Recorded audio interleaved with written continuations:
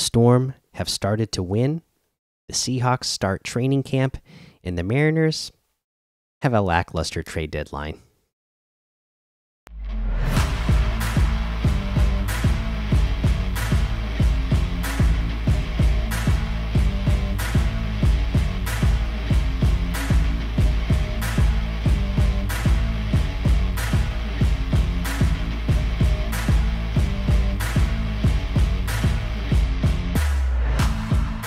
Alrighty, welcome back to the Seattle Sports Show. I'm your host, Mikey, and we got some things to talk about today. The first thing we're going to talk about is our main topic: the Seattle Mariners moves at the trade deadline.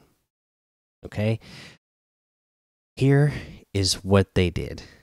The biggest move they pulled off was the trade of Paul Sewald.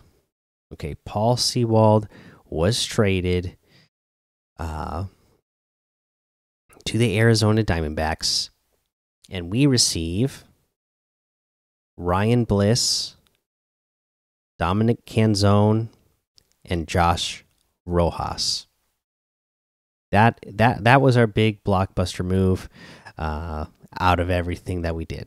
Now, we'll just mention the other couple of small moves they made real quick. AJ Pollock was traded along with Mark Mathias for cash considerations, and Logan Reinhart was traded for Edward Bizardo. So just basically reliever for reliever there.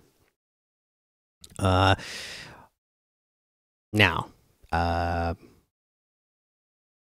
Colton Wong, we have to mention here as well. He was needed to be DFA'd to bring in to make enough room for the new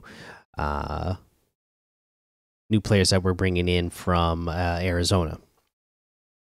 Now let's talk about how these moves affect the Mariners.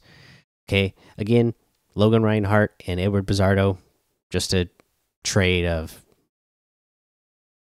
bullpen pitchers. Okay, AJ Pollock, Mark Mathias, just offloading him did not work out for AJ Pollock.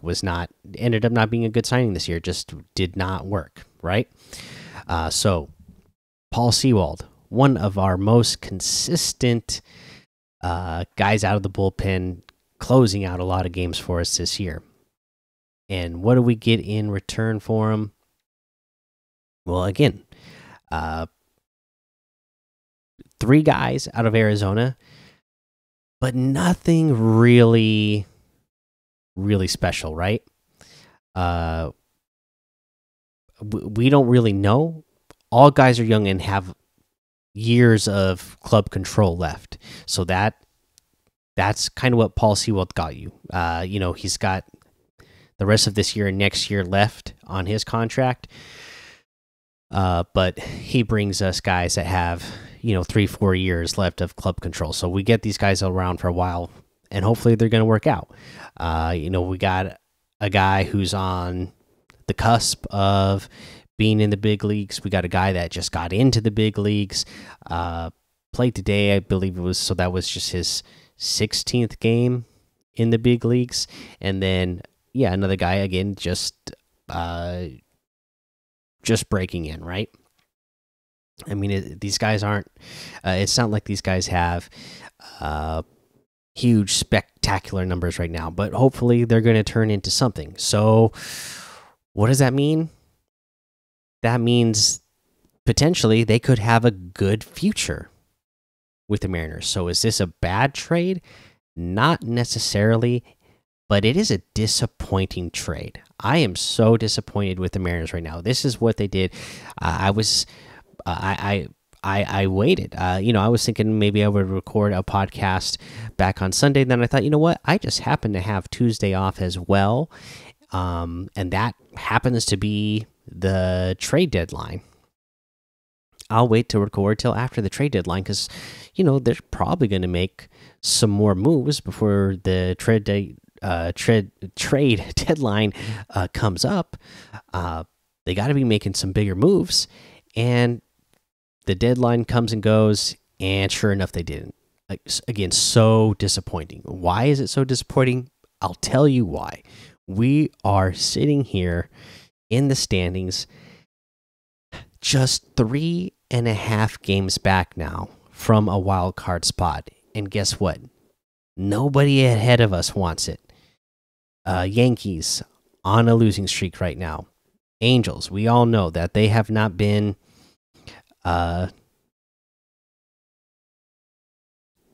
they haven't been doing anything special, and I don't expect them to be. You know, again, this is looking like it's probably going to be another year for them where they waste Trout and Shohei. You know, I believe they have never been in the playoffs with the combinations. Just a waste, and it looks like they're going to be doing it again. We're playing against Boston right now, so you know they're competing with us for a spot. So we just lost the game tonight. Hopefully, we can win tomorrow and kind of keep them down while we go up. But then the people who actually have the wild card spots, again, Toronto. We've seen them recently, and we see that they are sliding down. They're themselves on a 3-game losing streak right now. Houston, they've won a couple of games now, but you know, it's not like they've been super strong. This is they're another team. It really could go either way for them. Tampa Bay, they're looking pretty good. So I don't want to say too much about that, but they're still, within reach, I suppose. But then even more than that, what else is in reach? Our own division. We are sitting here 6 games back in our division. Again, only 6 games back in our own division, 3.5 games back in the wild card.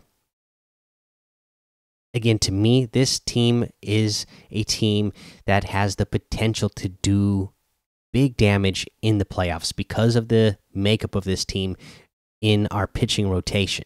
That was the whole dream to me this year, thinking that the Mariners were a potential World Series team, is that we can just get to the playoffs. We just need to get the wild card spot again, and our pitching is so good they can carry us through the playoffs this year. And they're going to be even stronger this year, right? And look at the Mariners pitching this year. Yeah, they do look like a team that has the pitching staff that should be able to get you through and deep into the playoffs, potentially to a World Series. So it's just disappointing that we are that close, just 3.5 games back in the wild card right now, and we're sitting with what, like 55 games left to go, and multiple teams ahead of us for the wild card spot are sliding down, as we are just coming off of a July, which we had the second best record in all of baseball for the month. You got to make bigger moves than that to show this team that you believe in them, and that you did believe before the season started that you could get a World Series this year. With the moves they made, it doesn't really seem like they believe that now. And then that's Jerry DiPoto's fault, right? He's the guy that went out and signed the guys to this team that struggled, that we just let go. We just traded AJ Pollock for cash. We DFA'd Colton Wong, just gone, for basically nothing. Those were turned out to be real bad signs. They looked like good signings at the time, but it turns out they did not help this team at all. Okay, but with how close this team still is, I wanted to see them say, okay, yeah, we struggled. That's on us, though. You guys kept us at 500 and above 500 now. Second best record in the month of July. You're showing us that you still want to go for this. But that's not what the front office said. They said, well, we could get some players who should be an improvement over these players because these players have been so bad this year. There's no real proof because, again, these guys are so young. There's no real proof that they are going to be better. But they should be better, right? Just because of how bad Pollock and Wong were. But it's not going out and getting the guy that tells the team, yes, we still believe that we can go for a World Series this year. And if you don't believe me, then listen to Cal Raleigh, right? He had a quote saying that they needed to go out and prove them wrong. And who's them? He's talking about the front office.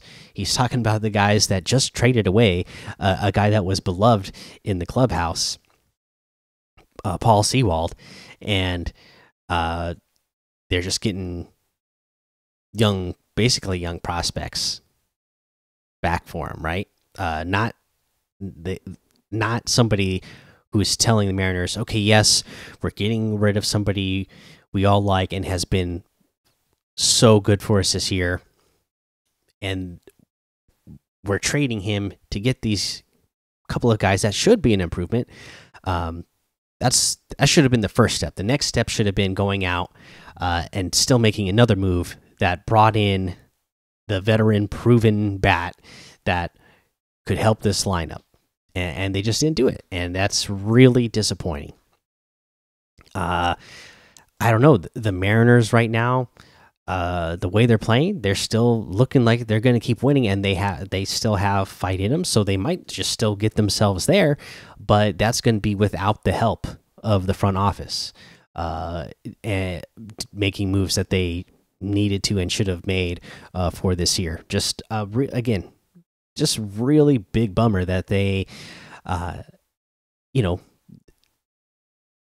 because for the front office, what makes it really disappointing for me is that, it's not just like it was the national media. It wasn't just local media that was saying, hey, this team looks like they could be a World Series team this year. It was the front office themselves saying, yeah, not only are local and national media saying that this Mariner team looks like they could be a World Series team, it was their own front office saying, yeah, we believe that too. We believe that this team has what it takes to get to the World Series. And now we get to the trade deadline and they're making moves saying, you know what, maybe we don't believe that. And maybe they never really did, because if they did, they would have made better moves than they made here and bigger moves than they made here, because everybody they got rid of, not Paul Sewald, but the bats, Colton Wong, A.J. Pollock, those were the mistakes that they made headed into this year. And instead of saying, you know what, that was on us, that was our big mistakes, let us go out and get two players that are going to fix those two big mistakes we made, they just went out and kind of got band-aids. So really disappointing that with us being, again, just 3.5 games back, that it doesn't feel like, it's just from the start of the season and we're only to the trade deadline, and it feels like the front office has already said, we did make big mistakes. We can't go all in here, which is, their own fault and really disappointing. All right, so there you go. There's your moves for the Mariners. We'll talk about the games when we get to the rundown. The other thing I wanted to talk about was the U.S. Women's National Team. Since we last recorded, they had some lackluster performances. They tied the Netherlands 1-1. They had no energy in the first half of that game. Rose Lavelle of our local OL Reign came in and provided a ton of energy in that second half. And they needed it. Because it turns out they needed that draw there. If they would end up losing that game, that would have been horrible, because we go into the game that we just played against Portugal, which we ended up with a draw in that game as well, 0-0. Rose Lavelle got the start, so at least They were smart enough to put her in the starting lineup this time, but unfortunately, she received a yellow card. And that's unfortunate because all we needed to do was win or draw, and we would be moving on. We got the draw, we're moving on. But Rose Lavelle will not get to play in the round of 16 because of the accumulations that she has with the yellow cards. That is going to suspend her for the round of 16 match. Again, and with the way she's been playing and providing energy to the team, that's going to be a real big bummer. Because we've heard all kinds of talk about it this week, right? Especially after this draw with Portugal. That, yeah, they've been playing, it seems to be lackluster. And there's a couple of players that are providing energy, and Rose Lavelle was one of them. Now, do I still think that this team could go on and win the World Cup? Of course I do. They're the best team in the world. They're not playing the dominant force that they usually are, but I think they're still the best team in the world. It will be the first time, a team has won 3 World Cups in a row, men or women. So odds are against them. That's obviously really hard to do, but I think they can do it. They're just going to have to figure some things out, whether it's figuring out how to stretch out the defense, so they can get some better crosses and better shots on goal, and their defense as well. Right? Not quite always seeming like they're quite awake at times. We heard Carly Lloyd say that the star of the last game was the post, right? Because they almost lost in extra time. Thankfully, the shot was off, hit the post, and we ended up with the draw. But if we would have allowed Portugal to score there in the extra minutes, there probably wasn't enough time for us to score another goal and be able to move on with the way they were playing. Now, with that being said, Carly Lloyd and Alexi Lawless, come on. I mean, they were just like being so ridiculous, especially Carly, right? Somebody who just retired, was on this team very recently. Just going off like talking about how it's disrespectful to see them dancing and having a time, smiling and have a good time out there after the game where they just pulled a draw where they almost lost. Hey, they're moving on. Like Kelly O'Hara said it, right? Hey, it's not always pretty, but they just did what they needed to do. They got it done. They're moving on to the next round.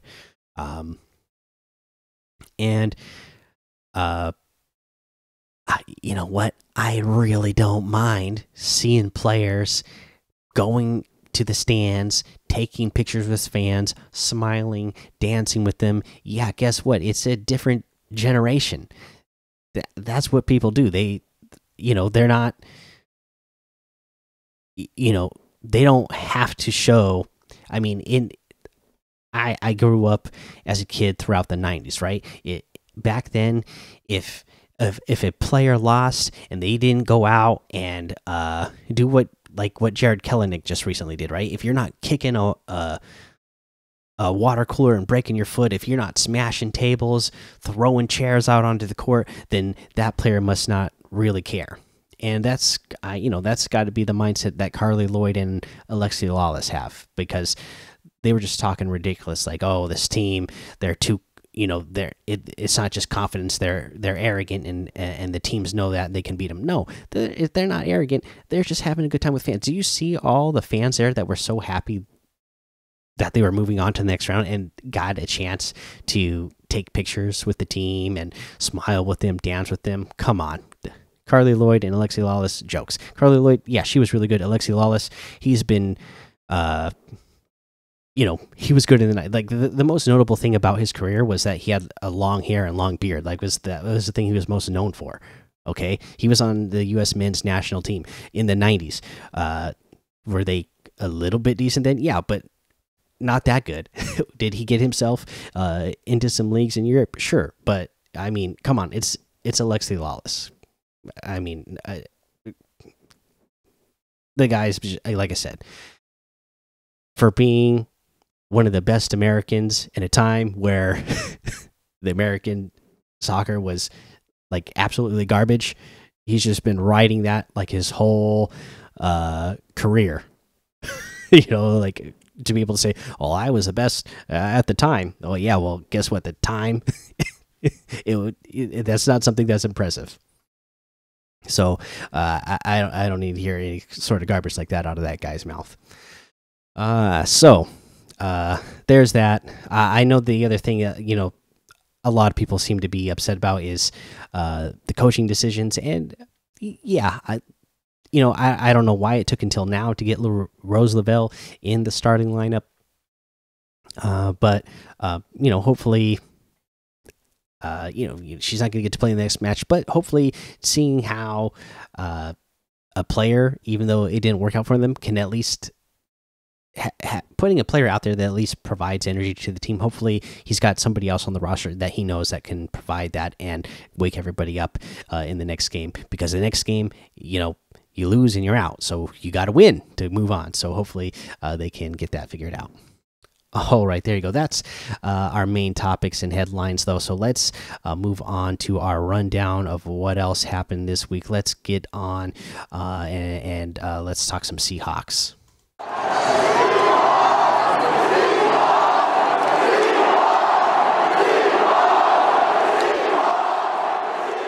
All right, and since the last episode, the Seahawks have started training camp. It started out kind of shaky, right? Because we went into the first day of training camp with Devin Witherspoon being the only person in the entire draft who had not signed his contract.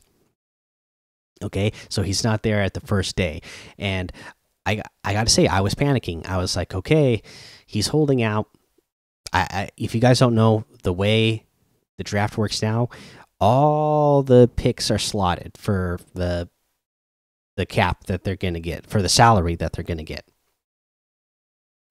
Now, what players can do is they're negotiating how much of the money they're getting up front, in signing bonuses and whatnot. So how much of that money is guaranteed and how much of that money are you getting up front right now today? So that's what he's holding out for. He's not getting more money. He's not getting less money. He already knows how much money he's going to get when he was drafted at number 5. So to me, I was like, is this really worth missing training camp for? And how much are we talking about missing? I was like, if this goes on long, this is not going to be a good look, especially for Devin Witherspoon, because this team is stacked at the corner position. Okay, it doesn't matter if you're the number 5 pick. Always compete. That is Pete Carroll's motto. You can't just be missing training camp and expect because you're the number 5 pick that you're gonna get a spot in there. I mean, we've seen it ourselves, right? We remember 10 years ago. 11 years ago, right? We get Russell Wilson drafted. We just signed Matt Flynn, though, to a pretty sizable contract. Doesn't matter. Russell Wilson outperformed him. He gets the starting job, right? He earned it. Devin Witherspoon needs to be at training camp to show that he earns a spot, not just because he's the 5th round pick, but because the 5th overall pick, but because he has the skill. Thankfully, it didn't last long. Second day, he gets the deal signed, comes in, and starts working out, and he's been looking good. Good for him. I know that he got like 85% of his contract guaranteed, and I'm sure with however much that he got up front, he's happy with it. I know it was going to be a little bit tricky because 3 out of the 4 people drafted ahead of him were quarterbacks, and because they were quarterbacks, the 3 quarterbacks, even though it was 1, 2, and 4, the number 3 pick, another guy that I was hoping we would get, he didn't get a 100% guarantee, but 1, 2, and 4, they were the quarterbacks. They got their deals fully guaranteed. So, you know, that's what I was worried about. It was like, okay, Devin Witherspoon's the number 5 pick. He's a corner. That's not going to be the kind of thing that happens. Just hopefully he realizes that and will just get whatever the most that he can, and they'll shake hands, agree to it, and sign it and get on from there. Thankfully, that's what happened. And like I said, so far he's been looking good. He's looking like, yeah, he's a starting quarter. He's been lining up on the outside. He's been lining up in the slot, and he's looking like he can handle playing corner on either side of the ball, whether it's on the outside or in the slot. So that's going to be real. That sort of flexibility for him is going to be really huge for the Seahawks this year. Now, the other thing that happened during the summer was Quandre Diggs restructured his deal, and he converted his 2023 season contract into a signing bonus, freeing up cap space for the Seahawks. Good on Quandre Diggs, getting his money in his pocket while freeing up cap space. You gotta love it. And I heard him on a couple different shows talking about it, and yeah, you know, good deal for him. Gets more money in his pocket now. He'll get his future years restructured a little bit, and it opens up some cap space here and going forward. And again, we're just, you know, a few days into training camp. Hopefully, that means that gives them still gives them some wiggle room to, because we got Devin Witherspoon signed now, so they got that done. They got the Quandre Diggs thing done. They still got cap space to be able to go out and sign a defensive lineman throughout training camp if they need to bring somebody in. Speaking of that, yeah, everybody that has been worried about the defensive line, and like I said, Draymond Jones was like one of the top defensive lineman signings out there in free agency. Again, if you're not watching training camp videos, you should be. And if you do, and you see Draymond Jones, you're gonna say, "Oh, okay, yes, that is why they signed him, and that's why they gave him that big deal." He's looking good. Like we said, already going to be a huge improvement over what we had last year. Is he playing nose tackle? That's been like the talk of the town, right? Everybody's saying, but there's no nose tackle, and they play a 3-4 defense. Well, it's 4-3. You know, it's 3-4 with 4-3 principles. He's in the middle of that defensive line and causing havoc. It's looking good. Go check those videos out on the they post them on the Seahawks official Twitter and whatnot. So you'll see them, and you're gonna see Draymond Jones doing quite a good job. Zach Charbonnet signed his rookie deal, but unfortunately, he's been out with some sort of shoulder injury. No details more than that they are getting it looked at, so they find out more information, which does not sound good necessarily. It doesn't mean it's a bad thing, but you know, I just we've seen Pete around here for a long time, so we kind of know the way he talks. When he says like, "Oh, you know, it's just something that they're looking at. We got to get it checked out. We don't know what it is." That's a little bit concerning to me. K9, Kenneth Walker, he's also got an injury. He's got a groin injury. He's not playing or practicing right now. and there's no timeline for when he's coming back. But again, you hear the way Pete talks, you can kind of tell, like, okay, they're taking it easy with him. It's a groin injury. They just don't want to aggravate it before the season starts, so they can go easy on him. It's just the beginning of training camp. I mean, they just now started wearing pads at practice, so nothing's been like full bore tackle practices or anything yet.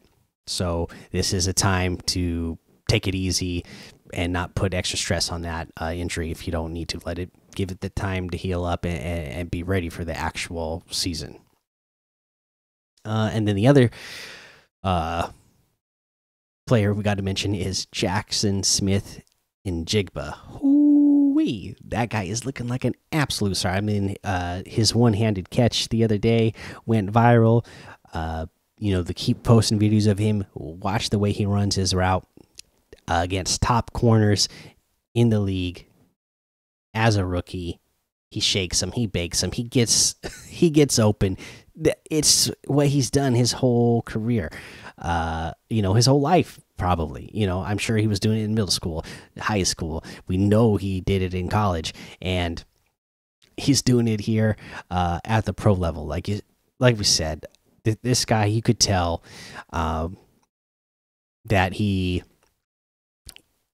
just knows football, and he knows how to get open. He knows where he needs to be, where he should be, and he has the physical ability to be able to get there. I know there was a lot of talks about how, oh, well, maybe he's not that fast. You know, he's not running the 40, but and, you know, and it doesn't look like he's that fast on film. Okay, well, you know who did run the 40? Jerry Rice, 4.71. Does that sound very fast? No. Who's the best receiver of all time?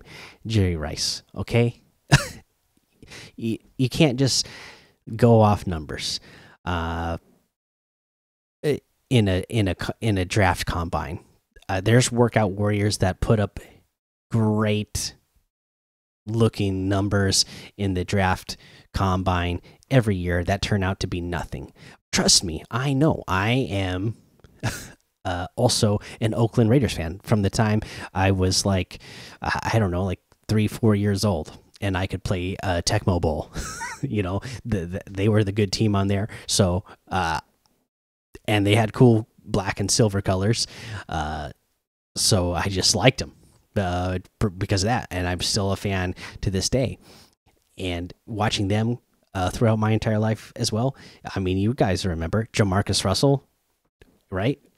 Physical freak, could throw it like an entire length of a football field from his knee.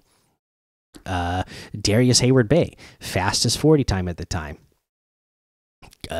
You know, what did these guys turn out to be? Absolute garbage. Okay, absolute garbage. So you can't just say, oh, well, they had a good draft combine, so they're going to be good. No, like, look at what they did on the field and look how they do it. See if they actually, that skill actually is going to translate to the next level. And with JSN, when you watch, yeah, you could tell that that this guy has it, and it's going to translate at any level. And so far, it's looking like defenses playing against the Seahawks are going to have big trouble on their hands trying to, you know, cover now DK Metcalf, Tyler Lockett, and JSN. Nah, not going to be done. we're going to have a good season on offense. Yeah. Okay, there you go. That's the Seahawks, though. That's training camp right now. Everything's looking good. I mean, other things, I guess, of quick note: Oluwatimi and Evan Brown. They're battling for that center position. I'm hoping Oluwatimi wins it, just because of what that would signify. Yeah, they brought in Evan Brown as a veteran to compete for that spot, but if a 5th round draft pick comes in and wins that center spot, that means they really believe in that guy and that he has the ability to be the starter and lead this team for years and years and years to come. So I'm hoping he wins the job, just because to me that would signify that's what they believe in Oluwatimi, that he could be the guy, right? And we haven't had the guy at center since Max Unger left, so it'd be nice to have a solid guy there again, and to have him around for years and years. And I think that's everything I have of note for the Seahawks training camp right now. There's going to be a lot more to talk about, as we learn more about these injuries that are going on with Charbonnet and K9, and watching these battles at corner and other positions to see who's going to win these starting jobs heading into the season. All right, so there's the Seahawks. Let's move on to our next team, the Mariners.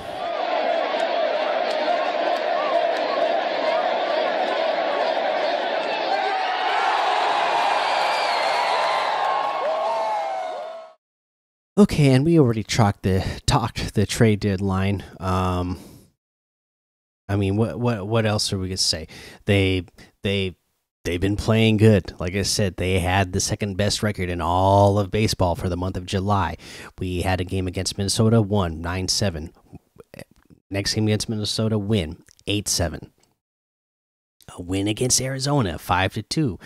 Then we lost the game to Arizona, 4-3, close. That was a bummer game to watch in the end, just because Julio came up in the ninth again in a clutch moment with runners on base, chance to tie the game or win it. And dang, I think I saw a stat now. He's been up in the ninth inning with runners in scoring position like 9 times this year, and he's like struck out 6 times. And either struck out or not gotten a hit like in 9 of those bats. So it's not looking good for his clutch factor so far this year. And I'm sure, he's young. He's like, what, 22? So he can get that turned around.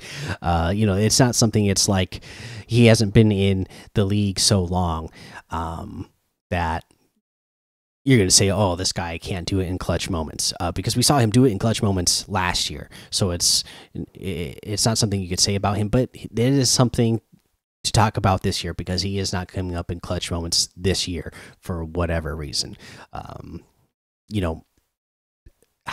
I think mostly it's pitchers that figured out now in his second year how to pitch him and how to pitch around him, and he just hasn't fully figured out how to readjust to that.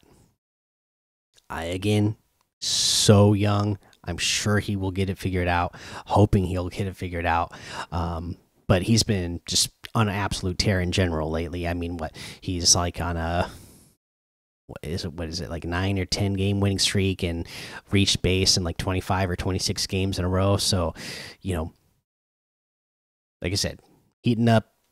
And again, a guy by the end of the year, everybody out there who didn't vote for him in the All-Star game is gonna be like, oh yeah, I guess he's an All-Star caliber player, right? He should be an All-Star.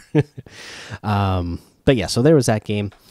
We had a win against Arizona 4-0. Then we won against Boston 6-2, and then the game the night I'm recording right now, we just lost to Boston 6-4. Yeah, it just was again. Tonight's game was just as uninspiring as the moves that the front office made at the trade deadline. You could kind of tell that we had both new players, or 2 of the players who were at the major league level that we traded from Arizona, Rojas and Canzone. They were in the starting lineup today, so they're just like kind of learning and getting acclimated to their new clubhouse and surroundings.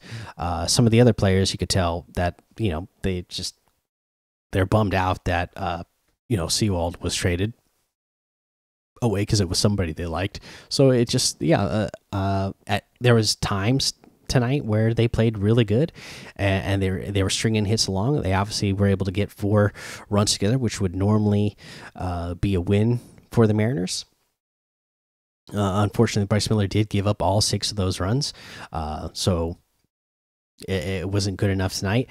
But they did give themselves a chance throughout the night. But there's times where it did look like they were kind of uninspired, just like the front office was for the trade deadline. But yeah, that's kind of the recap for the Mariners. We already talked a lot about the trade deadline, so that's all we need to go over with the Mariners. So let's go ahead and talk a little bit of Kraken, which is going to be a weird one.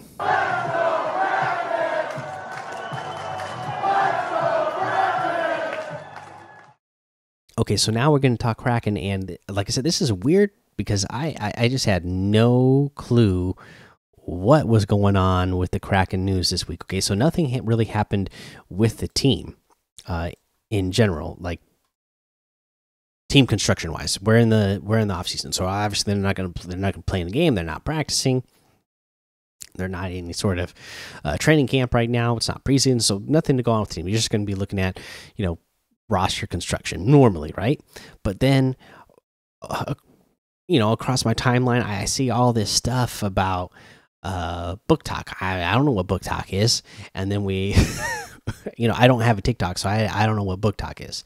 But then we see Alex Winberg's wife Felicia make a post about how inappropriate it is for all of these posts that have been made on Booktok about Alex Winberg and sexual harassment and stuff he gets in his DMs and all the content that's being made on. I'm like, what's going on? What are they talking about?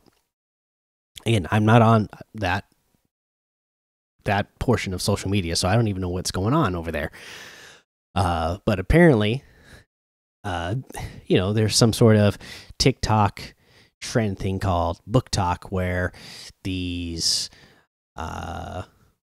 women were like fans of some sort of like these books that were based on like some sort of like they were romance novels, but it was like set in it was like romance novels about hockey players apparently. And Alex Winberg, good looking man, I guess fit the description of one of the characters in the book or something. So all these people on TikTok and this subsection of TikTok called Booktok, where they're fans of books and then they make content around books. And so these people were making this content about these hockey romance novels. They honed in on Alex Winberg and were making a lot of content about him. So, and apparently this, again, because I'm not really paying attention that closely to everything that goes on in social media. When I look at social media, I'm just going there to get my news. Like I have social media to follow sports news. I'm a big fan of wrestling, so I follow wrestling news. I'm a big fan of video games, so video game news, and then like movies and TV, like to know. So I know. So I always know like what's coming out, what's being reviewed, what the reviews are. So this is all stuff like just based off of like news. So I don't know what's going on with all this other content stuff, right?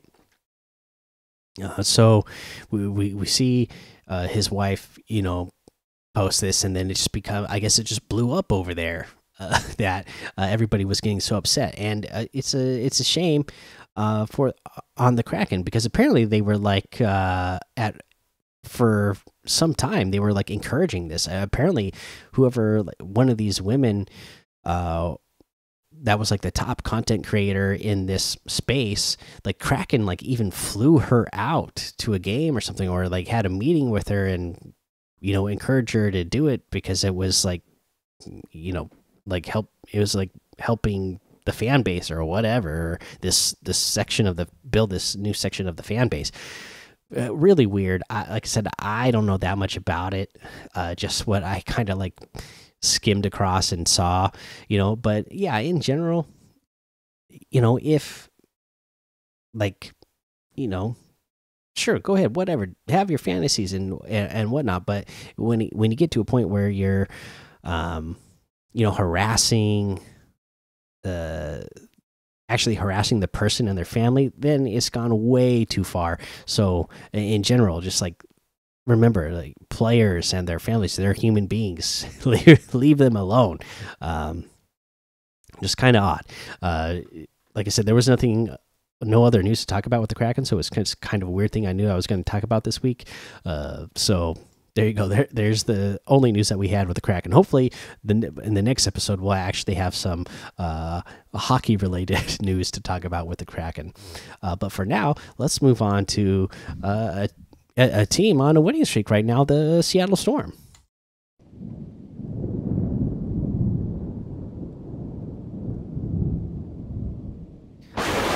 All right, and the Seattle Storm.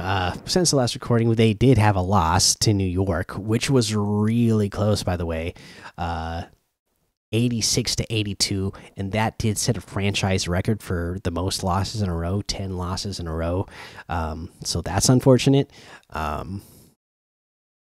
But they play their hearts out in this game. Again, at this point.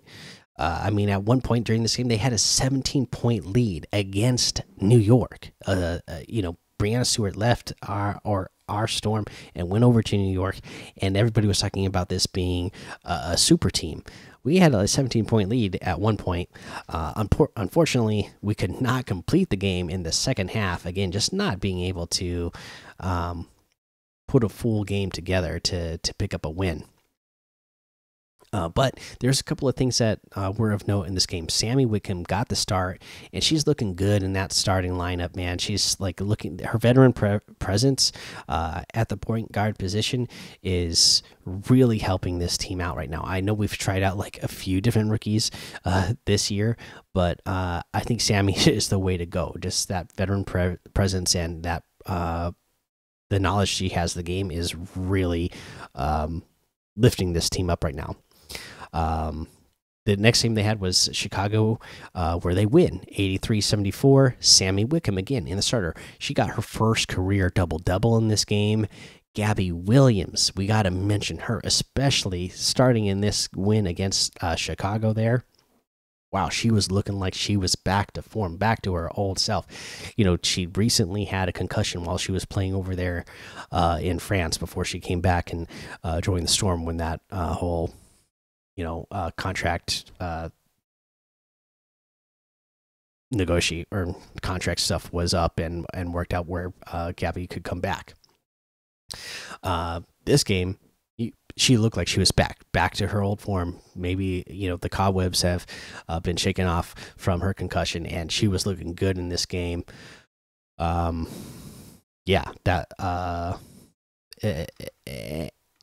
again, it was a game where they played mostly a complete game, and they are able to pull out a win. Now they played in the next game. They played against Indiana and won 85-62. Now, Indiana, are they a good team? No, they're not a great team right now. They have a better record than us, however, but everybody knows last year and this year they have not been a good team. So it's not a surprise that we won by 23 points because it's not a good team, but our team has not been good either. Thankfully, in this game, we had a great first, second, and fourth quarters, but again, just not putting in a complete game. You would say, based off of the score, that we must have played a complete game, but no. In that third quarter, we were lucky that we had such a big lead after the first half because they played pretty poorly in the third quarter, and then they came back out strong and played real strong in the fourth quarter and built it back up to a big lead. But yeah, it was not a good third quarter. Now, Sammy and Gabby, again, they were in the starting lineup, which, when you're bringing those players in, that means you're also reducing the number of rookies that you have in the starting lineup. It's making a big difference to have them both playing to the potential in the starting lineup right now. Now Jordan Horston, um, Ivy, uh, you know, even Melbourne, we got a ton of rookies on this team. They're all looking like they're going to be good, but they're filling their roles really well right now, coming off the bench, and that's how it should be. They're still young, learning this game, and we have good veterans on this team that they can learn from, and that still are playing at a high level. So, that's good to me, and I hope we keep seeing this going forward. Now with the Storm, like I said, we were looking so bad. I wasn't sure we were going to win very many more games. So I was thinking maybe we just keep losing, right, and get ourselves a good draft pick. Because again, if we get ourselves in that lottery, there's a lot of players that potentially could be coming out in this draft. If Caitlin Clark wants to, she can come out in the 2024 draft. And if we get ourselves in that lottery and get the #1 pick, maybe Clark would decide to leave college. Cameron Brink, that's another player that this team could really use as well. A big defender like that would be really good for the Storm, because we don't really have a big, do we? We don't. So if you can land players like that, then I think that would be a huge thing for the Storm. But I mean, then when you look at the standings now, with them winning those 2 games in a row, again, there's only 12 teams in all of the WNBA. We're in 11th place right now, but the difference between 11th and 8th place is only 4 games right now. If Sammy and Gabby are going to keep playing the way they're playing, added into this lineup with a Jewel Lloyd that is looking like, if this team had a winning record, like Jewel Lloyd would probably be the MVP of the league this year with how well she's playing, then this team could potentially get themselves into a playoff spot. I mean, I don't know. Let's see what's there. Let's take a look. I mean, Wings, Mercury, Sun, yeah, that's going to be real hard. Dream, Mercury again, Lynx 2 games in a row, that's going to be tough. But then Chicago again, Indiana again, Chicago again, LA. Yeah, there's I mean, if they keep playing like they're playing right now, they could go on a run and get a bunch of wins with just 15 games left. They could get themselves into that 8th seed, and they're playing against the Chicago Sky enough. It looks like down the stretch that they could get themselves ahead of them. But do they, with the way the first half of the season went, do they really want to turn that on now and get the last seed in the playoffs, or is it just better to get yourself in the bottom 4, and even if you're in 4th place, just at least have a 10% chance at the first overall pick? And again, it should be a good draft class. I only mentioned 2 players, but there's more than that. That should be really good coming out. That could help this team in multiple different positions and multiple ways. So that's something to think about with the Storm. And if you're a fan of the Storm, let me know. What do you want? Now that they've won a couple of games in a row, are you hoping that they keep on that track, or are you saying, well, we're still kind of far away from the 8th spot, so it's fun to see him win, but maybe we don't need to see him win enough to get into the playoffs. Let me know how you're feeling. Okay, let's talk about our next team, the Sounders.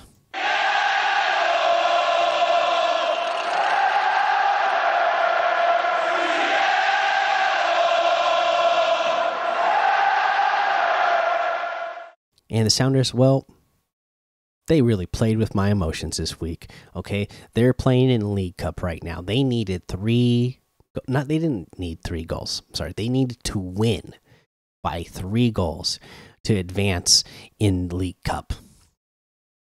They're going against Monterey, and this was ridiculous. They come out and score 2 goals in the first 5 minutes.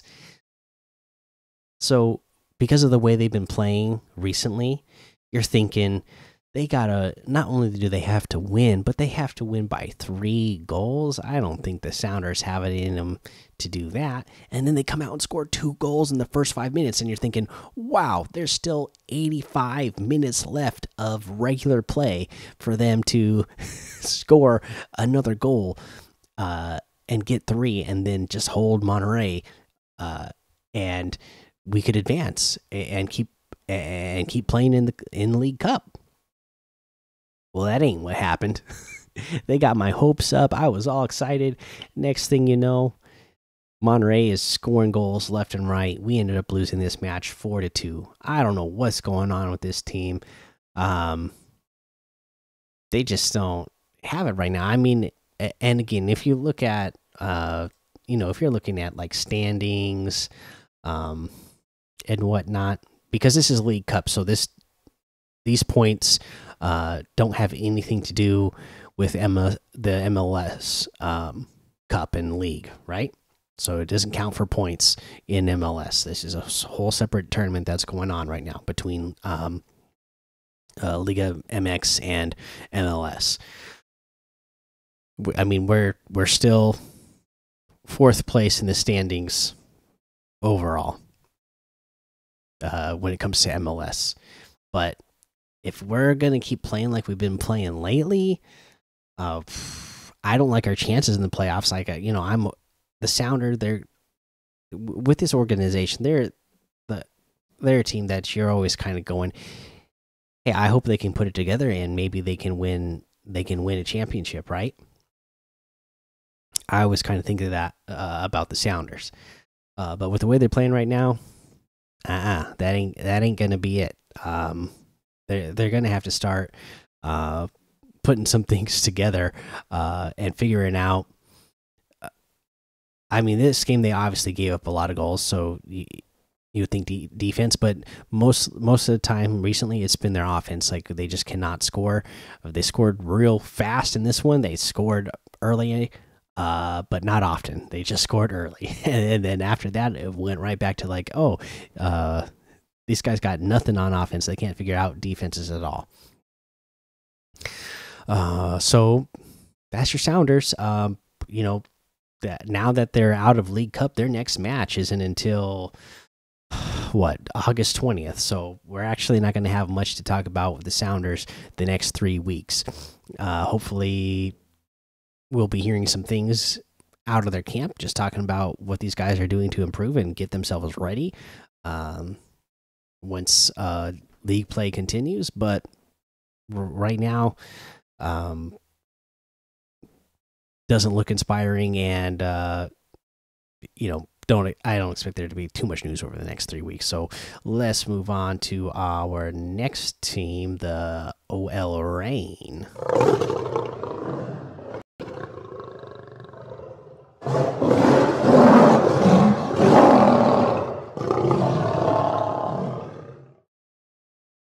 All right, and the OL Reign, they are playing in the Challenge Cup right now and looking good for them, right? I mean, Balser scored a penalty kick in the 71st minute, and they beat San Diego, right? 1-0. There you go. They advance in the Challenge Cup, and their next match is going to be this Sunday, August 6th. They're actually winning in in their cup, so we get to see them much sooner. And again, even with I think it's 8 players total, right? Because we have the OL Reign have 5 players total on the U.S. women's national team, but then they have like a player for Ireland. I can't remember where they're all playing, but we got like 8 players total. That's how good our roster is, right? We got like 8 players playing in World Cup. So, yeah, really good team. Hopefully, you can just keep it up here at Challenge Cup as we face our next opponent. Portland Thorns. Ooh, my goodness. This is still the group stage, by the way, in this match against the Portland Thorns. But we know how good Portland is as well, and we've already lost to them this year. So this is going to be a good matchup, a tough matchup. We've beat them as well. So this just keeps going back and forth with this team. So let's see who can win this next one. All right, there's your Rain. Let's talk about our Sea Dragons.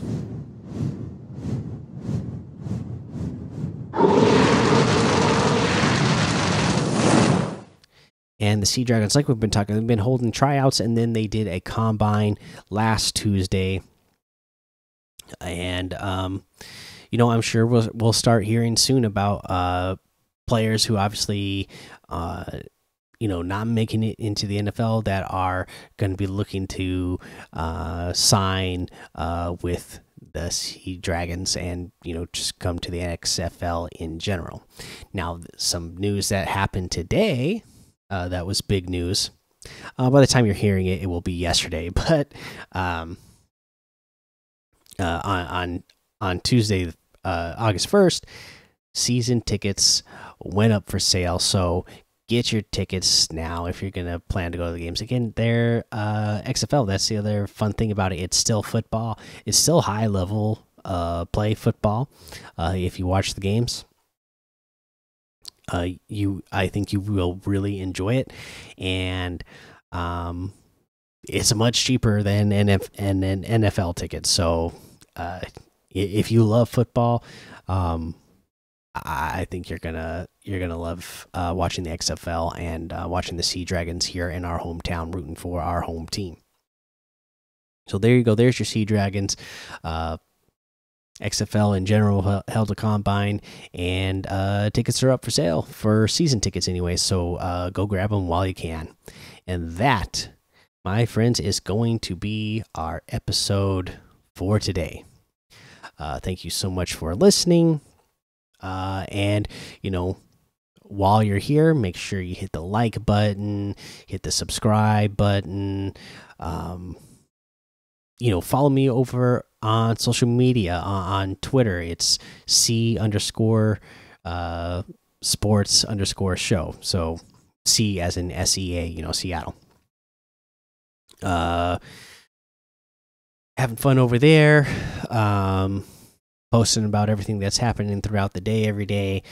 And then here on YouTube, leave me your comments. I want to know again, what are you thinking about the Storm? Should they or what are you rooting for? Are you rooting for them to make a big run here in the last 15 games and get that 8th seed that they're 4 games back from, or you thinking like, let's hold pat and get ourselves a high draft pick, because there's at least 3 or 4 or 5 stars potentially coming out in next year's draft.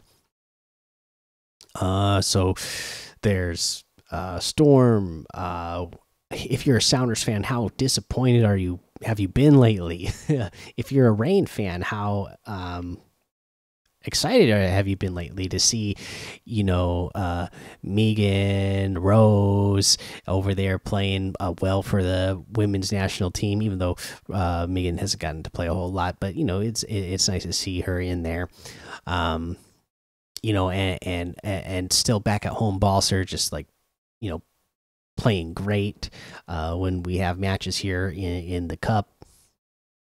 How you feeling about that? Are you excited for that? And then I don't know. Again, like I am not an expert on this stuff at all. I don't know anything about this TikTok, Booktok stuff.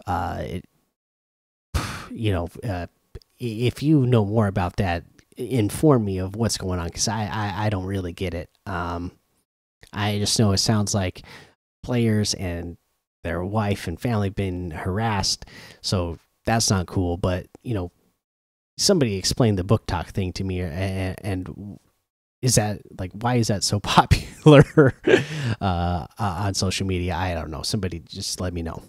And then Mariners, I mean, let me know, how do you feel about their trade deadline moves? I mean, like I said, to me, it feels like they said, I don't, like I said, I don't want to say that the players that we got are bad and that it's a bad trade. It's potentially a good trade for, you know, 2024, 2025.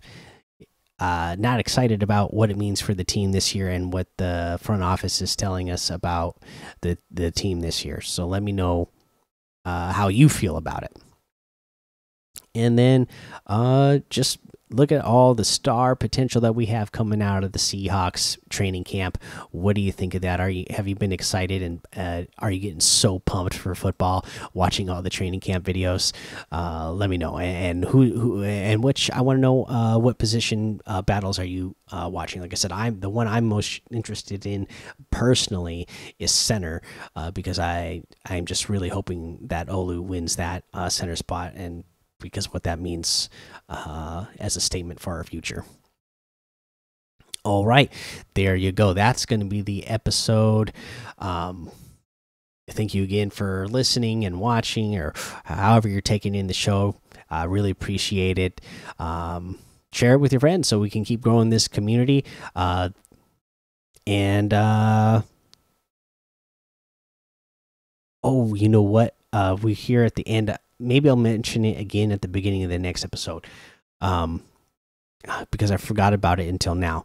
But the last couple of years, because I just got reminded because I'm talking Seahawks and we're talking training camp, right? And the last couple of years, I've only been doing 2 fantasy football drafts and 2 fantasy football leagues. One that I have been doing with some coworkers at work the last couple of years, and one I've been doing with I actually do a video game podcast called the Daily Fortnite Podcast. It's obviously about Fortnite, and I've been doing a fantasy football league with those guys over there for years now.